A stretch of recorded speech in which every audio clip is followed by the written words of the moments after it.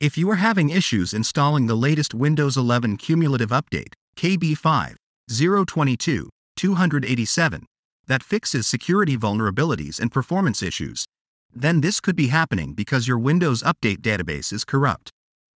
So, in this tutorial you will learn several solutions that will help you install this update. First, open your Start menu.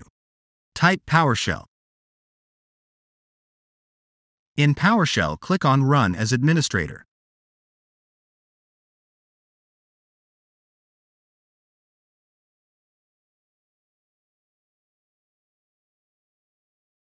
Now type the command sfc/scan now.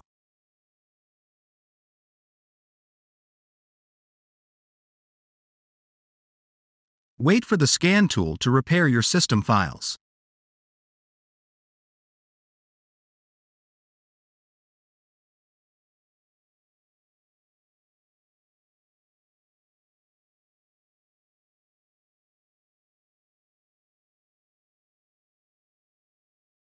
Open your Start menu. Open your settings. Go to System. Look for Troubleshoot.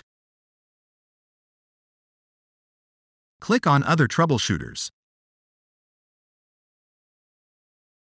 Select Windows Update. Now press the Run button.